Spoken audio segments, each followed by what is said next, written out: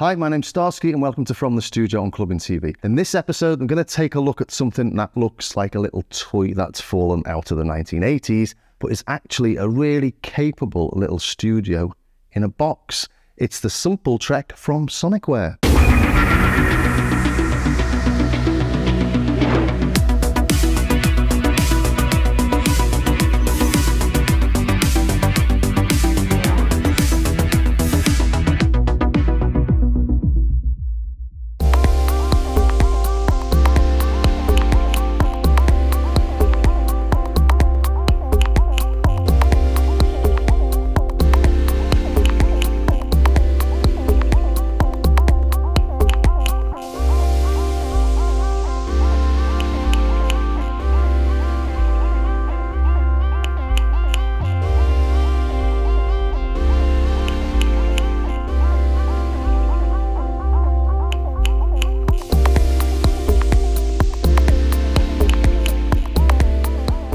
What I was really doing in that demo is showing that's not just a standalone unit. If we look at the back of it, we've got a full-size MIDI in and out. I was using the out on that little demo track. We've got stereo in, one with a guitar line level, and we've got stereo as well as the power input. On the front, we've got a sync in and a sync out, so you can hook it up to your Euro rack or your vintage kit. And we've also got a little inbuilt microphone, which is adequate for what you need. I've used it in that intro track to record just bits and bobs that have been lying around as a little bit of percussion. Works fine. And then we've got the inbuilt speaker as well, which is not exactly hi-fi, but it's good enough for what you need. And we've got a mini, or I think it's a micro USB. I always get confused which is which, but it just means you can hook it up to your PC or your Mac, and it works as a class-compliant USB audio interface. Plug it in, and it just does what it's meant to do. I've tried it in Logic, works fine. And here we've got our SD card, and all the sounds that you hear come from the memory card. It's got no built-in memory. You need a memory card. It doesn't come with one, but you do need one. And when you first get it, you need to go into the system menu, you need to go to the card, and you need to format and duplicate it. Something I didn't realise and spent ages searching the internet for all the stuff to put on it. It's all in there when you get it. And if you look at what I've been doing here, I've been moving around using these little sort of Nintendo Game Boy buttons. Also, you can move around on different menus using this or using that. So combinations of twisting and pushing get you through all the menu systems, and there are a fair few menus in here, as you'd expect with something with a screen this big. Cover it with two of my thumbs, but it only takes a couple of days to get used to it, how it works for you, and how it works for your workflow. For me, it took a whole weekend of playing with it, and this is after it's had the version 2 of the firmware. And earlier on, it wasn't quite so easy for me to use. There was just a few too many little extra menus and extra little clicks that was putting me off really, which is why I've had this actually for a few months, and I've only just started playing with it now, and that's why. But version 2 of the firmware, that's out now, really has made it into something much more usable. So let's take a look at what we've got here. It works just like Ableton or Roland Zenbeats or Logic's Clip View. We've got clips within scenes. Along the top, we've got the scenes. We can flick through them using these silicone buttons here, up to 16 of them. I've used 10 in this track here. And down the side, we've got the tracks. We've got 10 tracks. Plus we've got 3 global tracks, and those global tracks sit underneath or on top of your scene. So you can put a whole vocal track or a whole piano take or a whole track of you just tweaking your synths or whatever on top of each of the clips and the scenes. And that sort of sets it apart from most little groove boxes. We come down to these global tracks. Actually, I will load in one of the factory projects. And look, you can flick around these using all sorts of buttons. Save the current project, no. So we'll come down now in this new track. We can see we've got a global track here. If we go into it, you can see we've got 3 separate takes. We can zoom in and out, just like you would in your DAW. And then you can slice that up and pick the best take on each line or each word if you like. Let's actually plug it in so you can hear what's going on.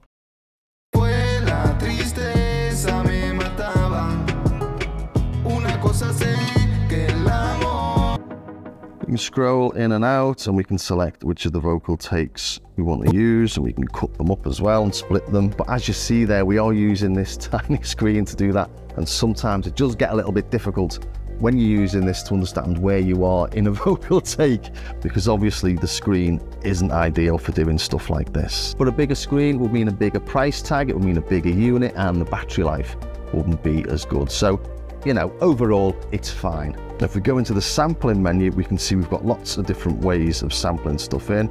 So we've got the inbuilt mic, we can see me talking here. We've got a guitar input, got a mic input on the right, and these use these little 2 preamp knobs on the front.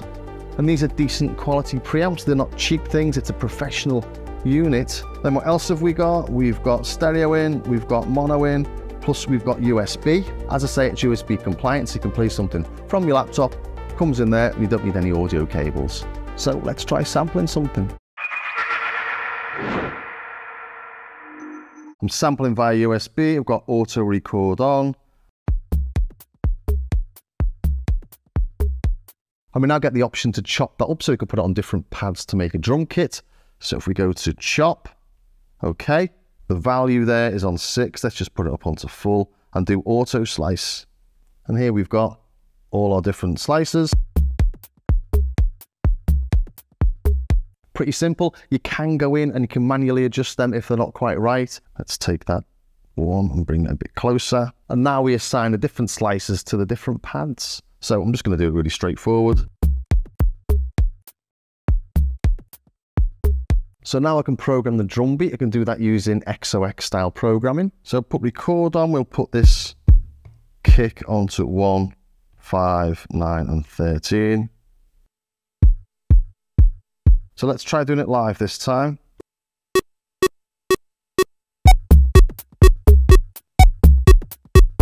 Back to the home page, tempo, metronome off. It's actually quite slick once you get used to it. What else should we look at? Should we try plugging something else into it? Here I've plugged in the Erebus from Dreadbox. I'm using MIDI from the SmplTrek. If I go into the system and then go into this record screen here, we can...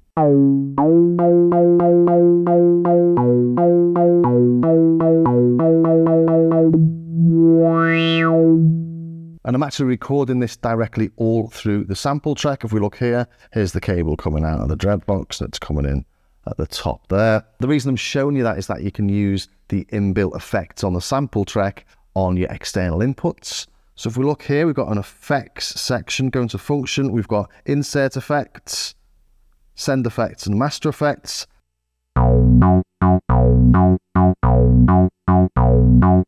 Let's try something like that. Let's put it onto play.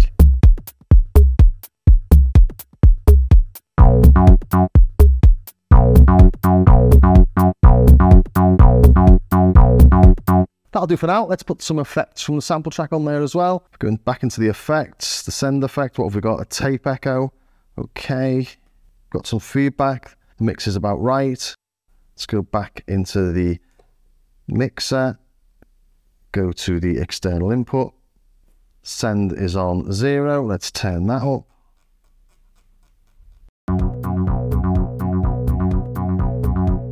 And let's have a little play around with them. Tape echo, yeah.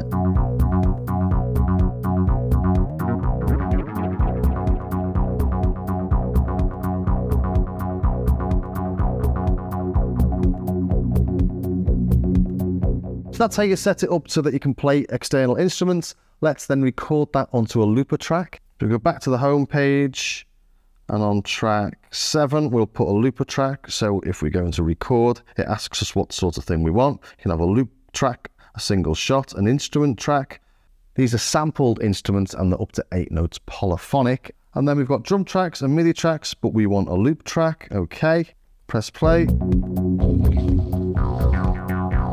Let's record.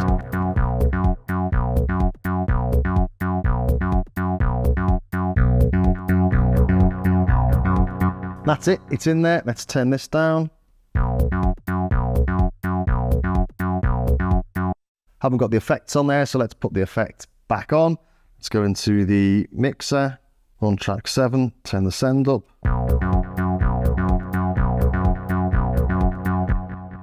And now the MIDI track's free to record something else from the Erebus. So loads of bits and bobs in there. I think I've shown pretty much all of it. Here's another nice little track I did as the sun went down.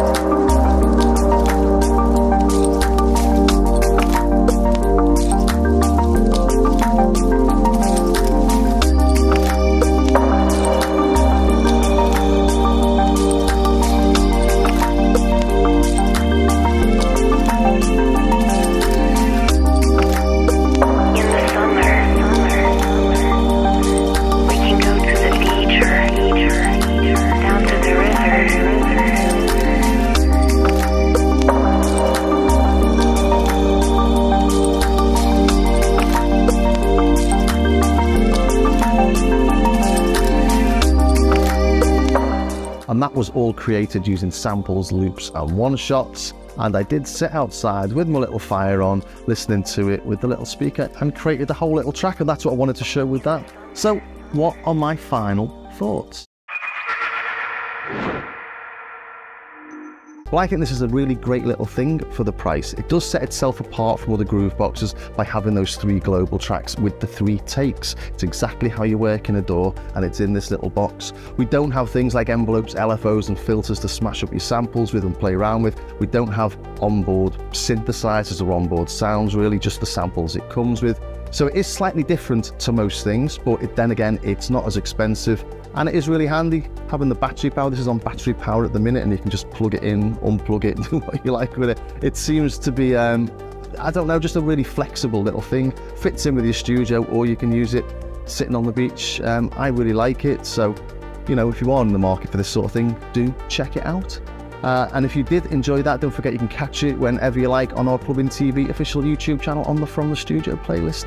And if you've got any questions, drop me in the comments and I will see what I can do to answer them. And if you do like this sort of stuff, do check out my Starsky Carr YouTube channel as well, where I've got a lot more in-depth and technical reviews and demos of various bits of stuff. And I will see you in the next episode of From the Studio.